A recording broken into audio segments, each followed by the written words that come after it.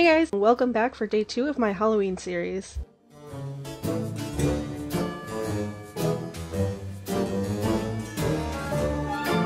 Today's look starts out by fanning our faces. I am covering my eyebrows, and I will link a tutorial that I used down below. And then I am covering my entire face with a water activated white face paint and a beauty blender. Once your entire face is covered, go ahead and prime your eyes. This is to keep any of the black around your eyes from creasing. And then I went in with a black eyeliner pencil first, just to get right up against my lash line, and then blended that out with a brush.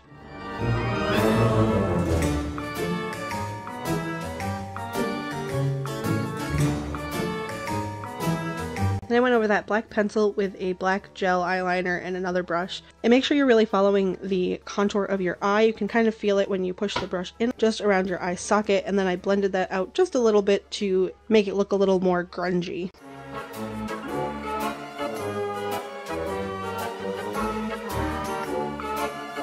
Using a smaller flat brush and the white water activated paint that we used to cover our entire face, I'm going back in and following the general shape and number of teeth I have and painting those on my upper and lower lip and out to just about where my teeth end inside my mouth.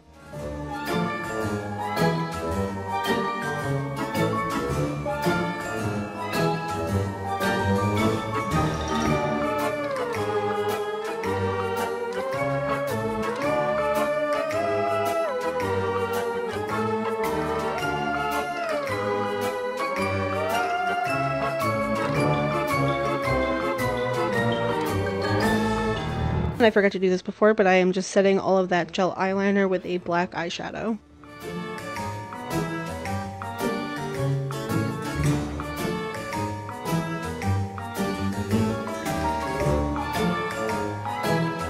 Now taking a black water activated paint, I'm just going in between all of those teeth and filling in all the cracks and spacing in between each tooth and then also in between each row.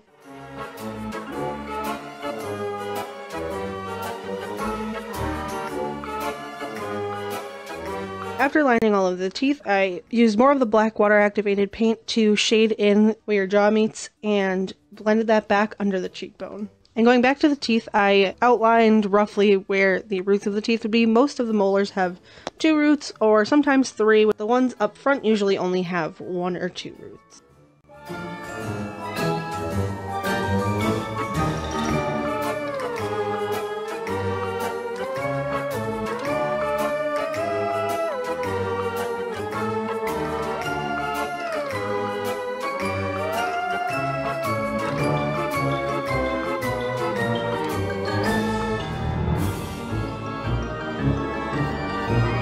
And then just going back in between the 2 rows of teeth and kind of molding the tops of them to look more like the shape of your actual tooth. And also while doing that, I'm just shading in the back sides of each tooth just to give them a little more depth.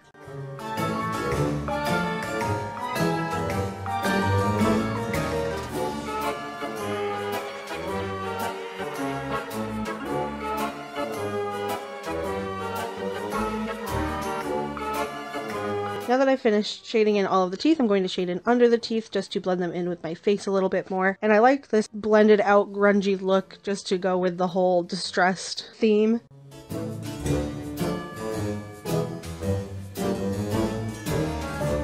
And I also widened the back of my jaw area.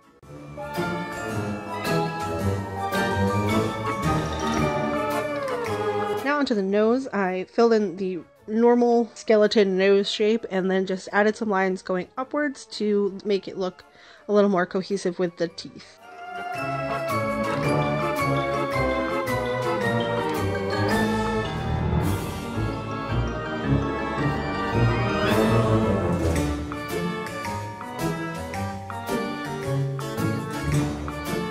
Also adding black lines upwards in the corners of my eyes and downward in the center of my eye to tie it into the rest of the face. And with each of those, I'm taking a clean, fluffier brush and just dragging it along the lines to make it look a little more distressed and less clean.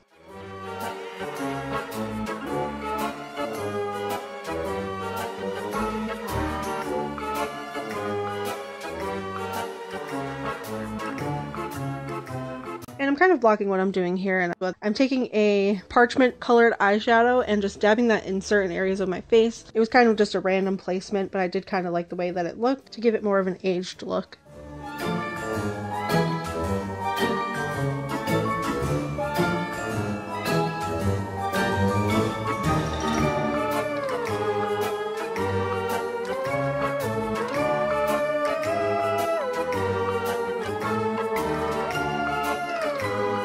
And then I took a gold face paint as well in the same areas to enhance the color. And with the gold face paint, I actually used a gold pigment as well on top of it to enhance the gold aspect.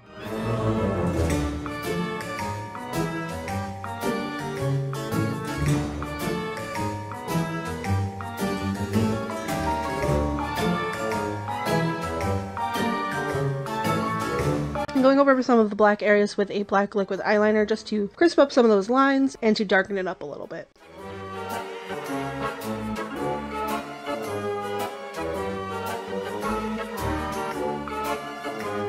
And taking the same black eyeliner that I used in the beginning to line my waterline, and then also covering my eyelashes with black mascara. You really won't be able to see them, but I just wanted them to blend in with the background.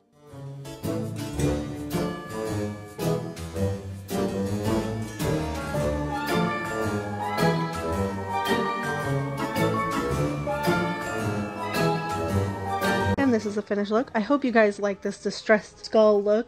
If you guys like this video, give it a thumbs up. Subscribe down below to see more of my Halloween videos. I'm uploading a video every day in October, and I will see you in the next one.